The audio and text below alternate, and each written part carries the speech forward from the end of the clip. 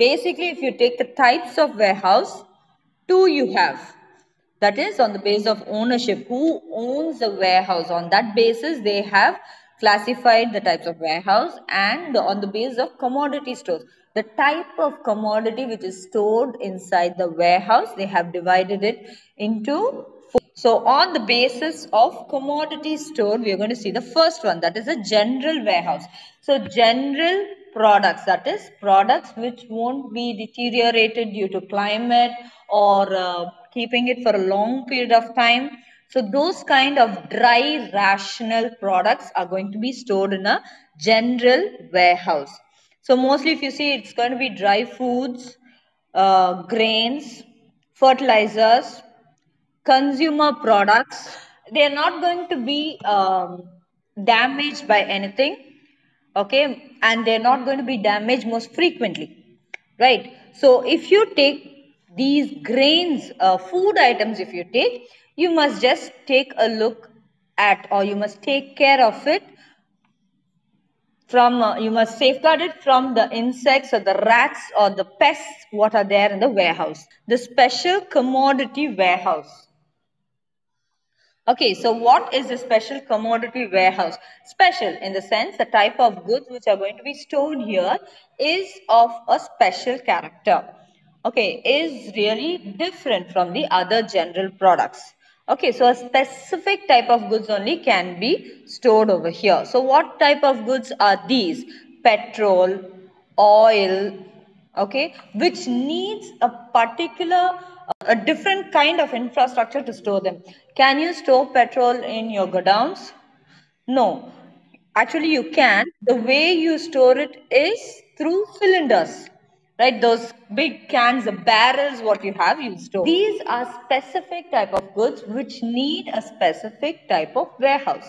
So that's why it is special commodity warehouse. Okay, so next we are going to move into cold storage or refrigerated warehouse. So it's simple. We have also seen this. Nowadays, it has become a retail business also.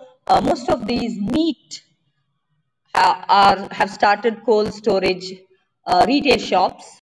Technically, what they do is they place the products under refrigeration to prolong its lifetime, right? So mostly perishable goods, the goods which are affected by the climate, which deteriorate or their lifespan is very, very less.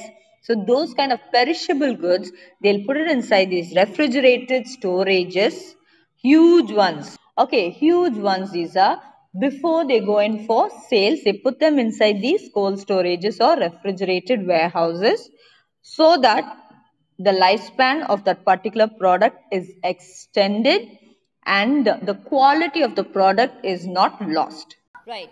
Next one is climate controlled warehouse. So things which are going to be affected due to the climate. Okay. Take our dairy products, our vegetables, our fruits. Okay. These things and all, again, perishable goods. These things are affected by the climate. A small change in the climate will definitely affect the life of these things. Okay, so for them they have a climate control warehouse, something like a greenhouse. Okay, where the climate, the temperature, the humidity, the moisture, everything is maintained.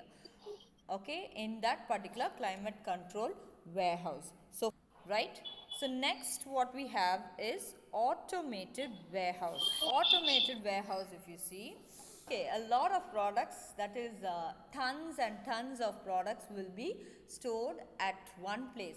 So if you've seen food factory, where in the factory itself they do the product, and for distributing the product, before distribution, what they do, they'll put it in big pallets, they'll roll it up with the plastic covers, and they'll put it inside a refrigeration or inside a godown. So that place is called automated warehouse. Okay, so they would have given the details of it, when it was produced, when it must be dispatched, where it has to be dispatched. So it actually, this particular godown acts as a distribution center where all distribution activities will go ahead with it, right? So they'll have you seen the forklifts and all? So they'll use those forklifts, they will move it from one place to another, they will send it for dispatching to that particular retail outlet or the wholesale outlet. So in order to run this warehouse, you need a large amount of money, and this warehouse can be used in a business organization which gives you a large amount of profit, a large turnover. Lots of sales must happen in that organization. So in that case only the organization or the company can produce a lot of goods, several goods, a large amount of goods, and store in these warehouses.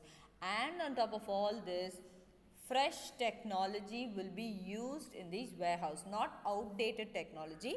Updated technology will be used. So everything will be in that barcode. You go scan the barcode, everything will be shown over there, when it was produced, where it has to go, how many days it has been there in the warehouse. Everything will be uploaded in that barcode. So likewise, they'll use technology to sort out things in this automated warehouse.